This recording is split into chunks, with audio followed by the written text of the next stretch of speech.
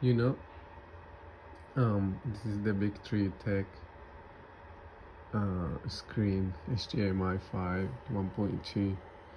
I'm working with the Manta at the in my Voron 2.4 Manta MAP, but you know what, I don't have USB ports for that Manta, because as you know, it just comes with 2.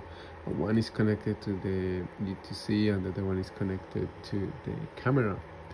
Another problem that I have is how did I power up this one.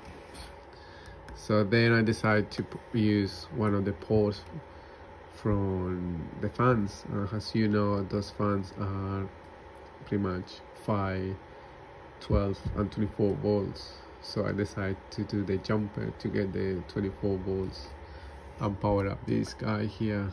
But then when I did that, I forgot to do the jumper to 5 volts, and now this screen is fried. It's totally fried, brand new one, and it's busted pretty much. I burned it out. It's gone. Sorry.